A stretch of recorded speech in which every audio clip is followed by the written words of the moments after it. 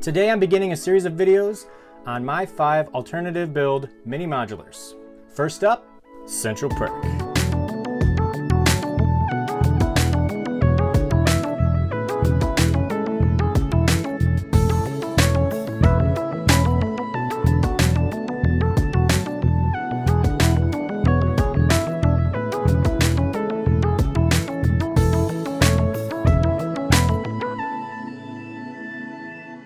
And we're back! Man in the can, get back in that can. So last March, I was deep into quarantine boredom and I was perusing YouTube videos and I came across this YouTuber by the name of Under the Bricks. He hasn't really posted in a long time and I'm starting to get a little, I hope he's okay.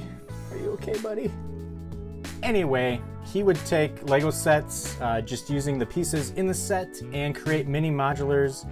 And I thought this was a pretty cool idea. It was a really cool way to kind of build up a small Lego city. So last March, after watching a few of his videos, I decided I think it's time to take my wife's Central Perk set and turn it into one. And actually, I took inspiration from him and I made 5 mini modulars. And it wasn't too long before I got my hands on some of LEGO's official modular sets, and the rest is history. Now I am full on Lego City, skyscrapers, total custom insanity. My wife loves it too. This is the set that started it all. This is the set that started the obsession. It will always hold a special place inside my little Lego heart. With that being said, it is time to destroy it. If it's so special, why are you destroying it? That is a valid point. And quite frankly, I deserve that. Hypocrite. My humble city has grown from a few mini modulars to this. And you know, I think Central Perk, it should grow with it. The current Central Perk set is just a little too small. Could it be any smaller? So I decided that I was gonna make some videos on my mini modulars. I thought, you know, it was a special moment in my Lego journey and I thought that I would just, you know, share a bit of it with you guys. Enough of this sappy stuff. Legion! Central Perk is built on an 8x16 stud foundation of plates, with the building itself taking up half of that. So once you factor in that the walls take up an additional 4 rows of studs, you're left with just 36 studs to create the interior with. It's toit like toiger, like a toiger. Yeah, that's not really a whole lot of room for detail, but I did use a couple tricks to free up some space on the inside, and I'm gonna point those out as we go on. It always seemed like Ross was the last friend to show up, so I decided to have him walking up to the door. I converted one of the lamppost beam pieces from the inside into a structure that holds up some flowers. I turned a couple coffee mugs into some light fixtures, and I put the chalkboard advertisement for Phoebe's concert under the window. On the back, I wanted to create a little bit of an homage to Joey.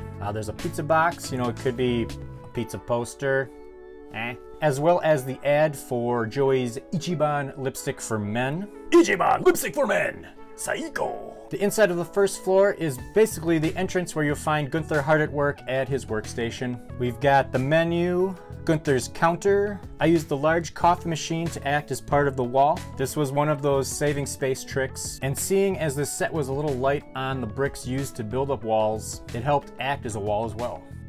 Little trick.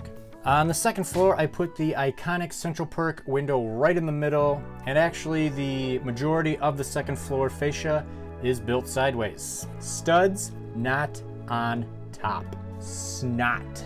It's not gonna do it. Wouldn't be prudent at this juncture.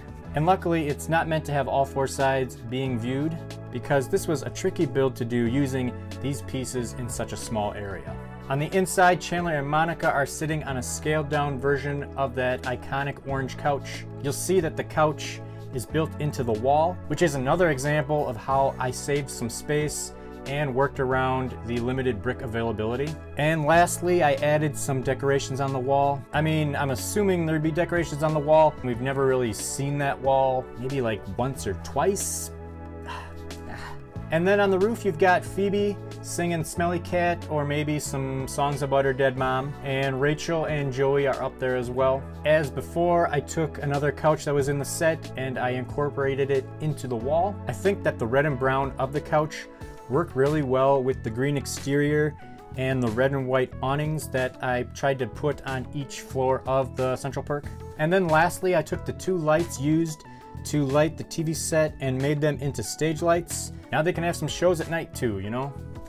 It's a good deal. The lights make for a pretty tight fit when placing them next to taller buildings, but as you can see, the Central Perk looks pretty good next to the other full-size modulars. The lights add some height to the building, but for the most part, the Central Perk is a 2-story building. I think that's okay. It's not like cafes need to be these large, towering buildings. Again, hypocrite much? This mini modular is more in the realm of charming, quaint, mom and pop, boutique-y than a full-blown restaurant. But as I stated before, this mini modular's days are numbered. I will be replacing it with a much larger, newer Central Perk, more suited for the likes of Brickadelphia. That's one of the things that I love about LEGO. You can create something, enjoy it for a while, tear it down, build something different. Transitions. Segues. Let's give it a shot.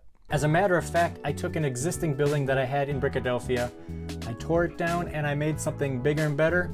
I'm gonna put a link to that right here. Don't forget to like this video if you enjoyed it. Feel free to leave me a comment down below. And as always, thank you so much for watching, guys. We'll catch you next time. Bye! Oh, is there some kind of friends thing that I could say at the end? Friends. How many of us really have them? Friends. People that we can depend on.